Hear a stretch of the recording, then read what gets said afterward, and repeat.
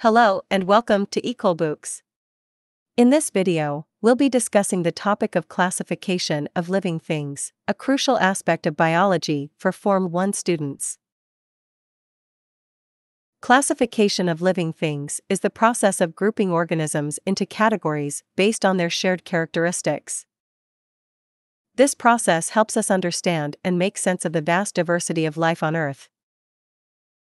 The classification system used today is based on the work of Swedish naturalist Carolus Linnaeus and is known as the Linnaean system of classification. In this system, organisms are grouped into 7 major categories, starting with the largest and most general category, kingdom, and ending with the smallest and most specific category, species. The 7 categories are kingdom, phylum, class, order, family, genus, and species.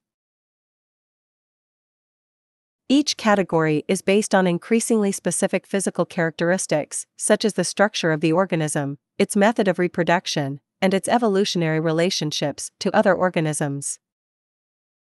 For example, all mammals are members of the same class, Mammalia, because they share the characteristic of having hair or fur, producing milk to feed their young, and having a 4-chambered heart. It's important to note that classification is not a fixed or permanent system and can change as new scientific information becomes available.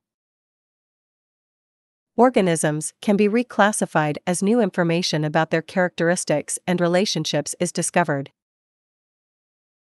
In conclusion, understanding the process of classification of living things is key to comprehending the diverse world of biology.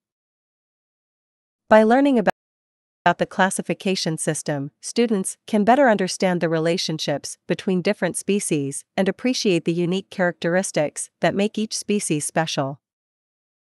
That's all for now. If you found this video informative and useful, make sure to like, share, and subscribe for more videos from EcolBooks.